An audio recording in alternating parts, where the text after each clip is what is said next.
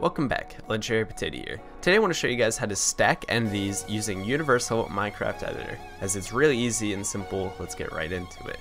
So first what we're going to do is get a pig and a guardian. And we're going to put them inside this little cage right here so that we can control their position and everything like so.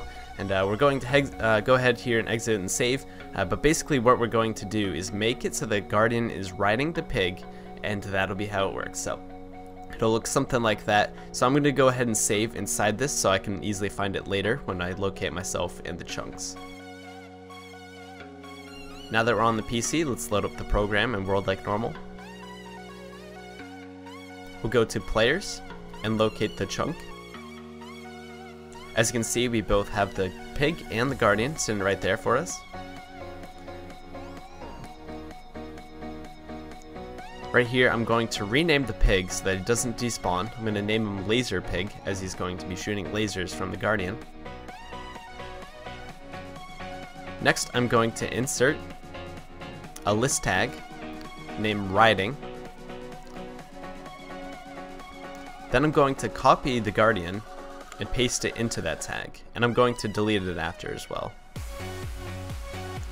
As you can see, the Guardian is now riding the pig. You can go ahead and modify anything else. I'm going to modify his health so that it's double, as well as give him a custom name, Laser Pig, as well, so that he does not despawn.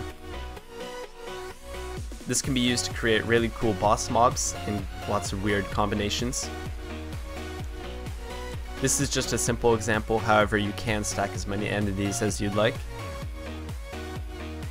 I'm also going to add a custom potion effect to the pig so that he has 2 speed.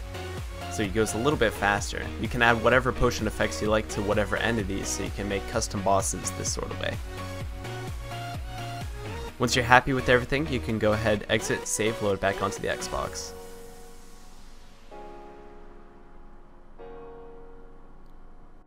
Now that we're on the Xbox, let's go ahead and see if it worked. As you can see, the Guardian is riding the pig as we would expect. If we take him out of the cage, we can see him walking around and shoot us. As you can see here, you can catch him with the leash as well as move him around, and then if we go ahead and fight him, you'll see that he will kill us and have the custom name when he kills us. It also shows his custom name when you get close to him. You can also just disable that if you don't want that.